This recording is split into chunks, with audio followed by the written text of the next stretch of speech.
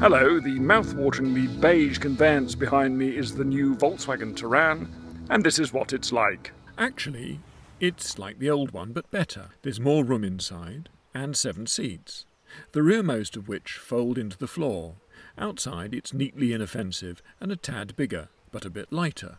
Engine-wise, there are 1.2 and 1.4 petrols, together with 1.6 and 2-litre diesels, all of which are incrementally cleaner and more fuel-efficient than their predecessors. You can choose from a slick 6-speed manual or 7-speed DSG self-shifting transmission.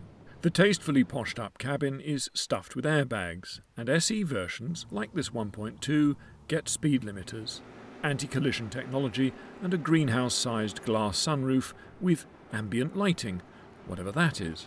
Tourans will connect to a shed load of smartphones and other devices, and some have voice amplification to allow parents to shout more effectively at their children in the back. The Touran is designed to be useful in lots of little ways.